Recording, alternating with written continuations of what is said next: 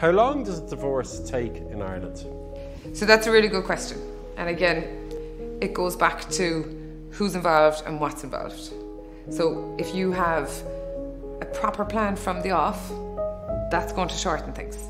Let's focus in on what you really want from the divorce. I'm going to keep objective on it. I'm going to ask you time and time again, is this still what you want? You want your kids to be looked after. You want regular access. You want no access. You want maintenance. You want no maintenance. You want to sell the house. You want to buy the person out on the house. All of these things are your main objectives in it. And as we go along, we're going to keep addressing those.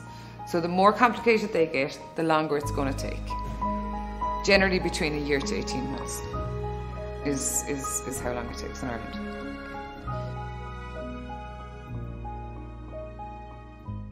What about, per se, somebody who mightn't be able to afford to live in a different house? Okay, so you do get situations where you have same house, different households. So one of the couple, they can't move out. They're in a joint property with a joint mortgage. There's no wiggle room in that respect. So the real world is coming into the emotional fallout of the family law situation as well. The bank is the big issue, they can't move. So what you have is, you have two people, marriage is gone, they can still apply. It's one house, two separate households. So they can still apply for the divorce. It can be worked out in that way. How are assets divided in divorce in Ireland?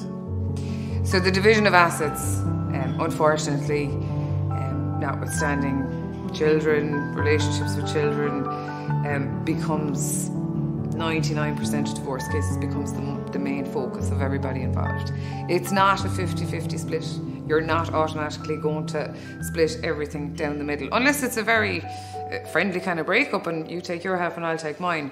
But most cases, the division of assets is always, and it has to be maintained, and I think it's something that's forgotten in a lot of solicitors' conversations, is provision. The divorce legislation is underpinned by the requirement of the courts to ensure that all of the parties are provided for, and that's how the division of assets will be looked at.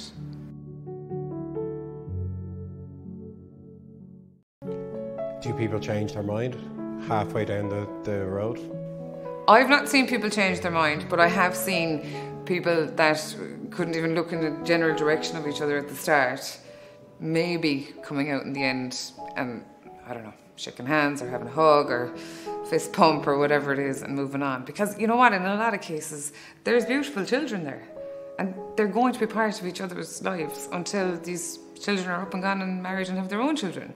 So if you can see past, you know, the current anger and disappointment and you know, let downness, for want of a better description, of the failed marriage, then you can look forward, because you have to be in each other's lives.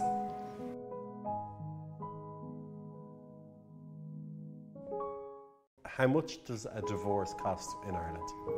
I think the most important answer to that question is every family law solicitor is obliged to let you know before anything starts how much that this process is going to cost. My experience with regards to, you know, double income, one house, 2 or 3 kids, goes on for 18 months, maybe 2 years before it's finalised. You could be paying anything from 8,000–9,000 to 20,000–25,000. But again, you're never not going to know how much it's going to cost, and the solicitor is going to be able to work out on average how much is this going to cost when you tell them what's going on with the situation. They will know as to how complicated it may or may not get, and the fees will be reflected on that.